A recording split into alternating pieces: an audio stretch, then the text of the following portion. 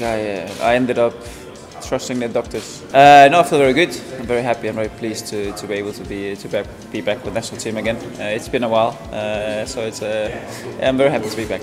Christian Eriksen is back.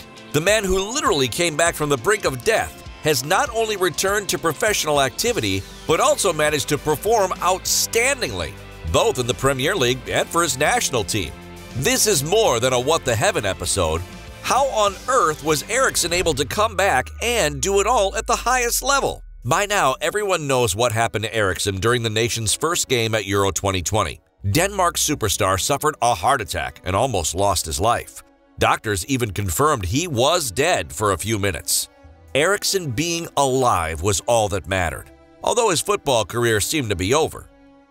Sanjay Sharma, one of the world's most prominent cardiologists who worked with Eriksen at Tottenham, went further when interviewed by PA Agency. Frankly, he died, if only for a few minutes, but he died.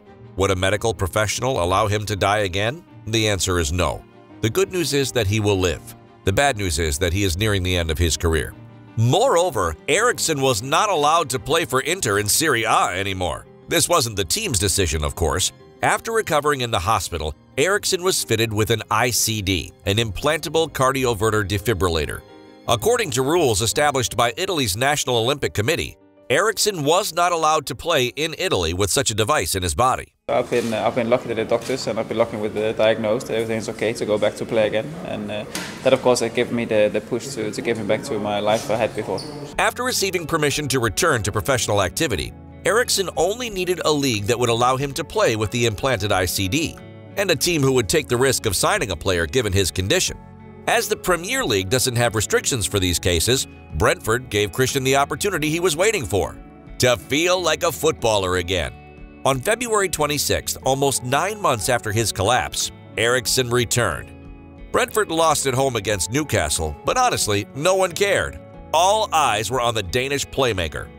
The former Ajax and Tottenham star played almost 40 minutes and was then included in Brentford's starting 11 for the following 2 Premier League games. He performed pretty impressively, taking into account the fact that he spent more than half a year without playing or training. Prior to receiving the call from Denmark's national team, news that delighted the world of football. Even his former coach, Antonio Conte, could not hide his happiness before Tottenham's game with Brentford. I think we are talking about an important player, but first of all, he's a really good man, a really good person, and he and his family deserve to now to live a normal situation. That is important, and I'm very happy for him. Eriksen made his second debut for his national team last Saturday, during Denmark's friendly against the Netherlands.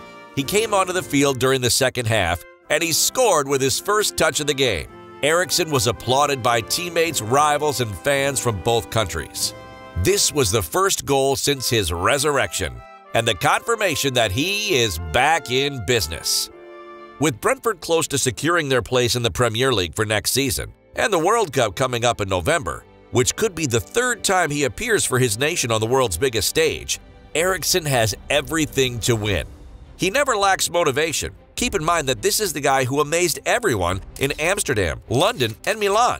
Now, he's recovered from a heart attack and hearing that he wouldn't play professionally again, to putting in outstanding performances for both Brentford and Denmark. He is determined to reach his best level, and anyone would be foolish to bet against him. I ended up trusting the doctors, and obviously I wouldn't stand here today if I didn't know that I was able and capable of coming back without any bad things happening to me. What do you think? Will Eriksen and his country be able to make history in the World Cup? Let us know in the comments. Thanks for watching. After an amazing performance reaching the semifinals of Euro 2020, and with Eriksen back on the field, Denmark can truly dream of making history in Qatar. Watch this video in which Oh My Goal analyzes what the heaven happened with Denmark's national team.